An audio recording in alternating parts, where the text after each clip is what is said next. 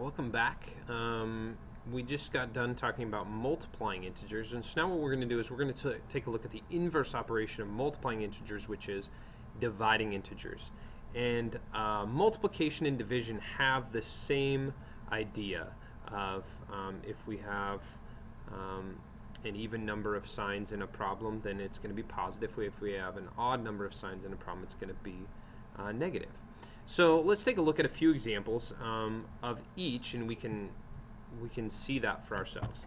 So let's take a look at this first one here. That says negative 15 divided by 3. So this says we owe $15. Say you go out to dinner with your friends, and there's 3 of you total, and so you divide that up. So you each owe 15 divided by 3 is 5. So you'd each owe $5. Okay. So we look over here and we see a negative times a positive equals a negative. Alright, negative 20 divided by negative 4.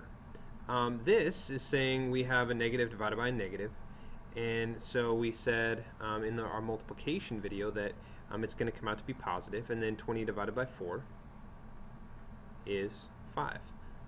I did not intend for those to be the same. So this says that a negative divided by a negative is a positive. And some people wonder, like, why is that? Well, we can write negative 20 as negative 1 times 20, and we can write negative 4 as negative 1 times 4.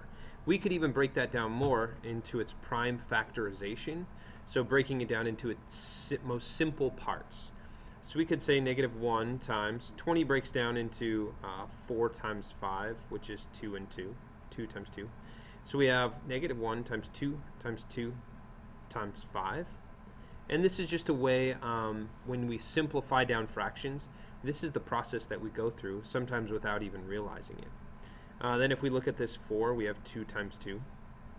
So here we have negative 1 times 2 times 2. Now what our rule when simplifying fractions is that if we have a common factor on the top and a common factor on the bottom, then we can cancel them out. So this 2 divided by 2 is 1, this 2 divided by 2 is 1, and this negative 1 divided by negative 1 is 1. So really all we're left with is this positive 5. Alright, our next example here is 21 divided by negative 7. So if we take 21 and we divide by 7, we get 3. And since we have a positive divided by a negative, we have an odd number of negatives in this problem, we have our solution of negative 3. So this says a positive divided by a negative is a negative. And then finally, the one that you're used to probably more than any of the others, this says 30 divided by 6. So divided by 6, which is 5. And so a positive divided by a positive is a positive. So hopefully this was a good refresher for you on dividing integers.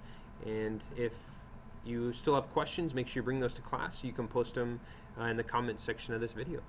Thanks for watching.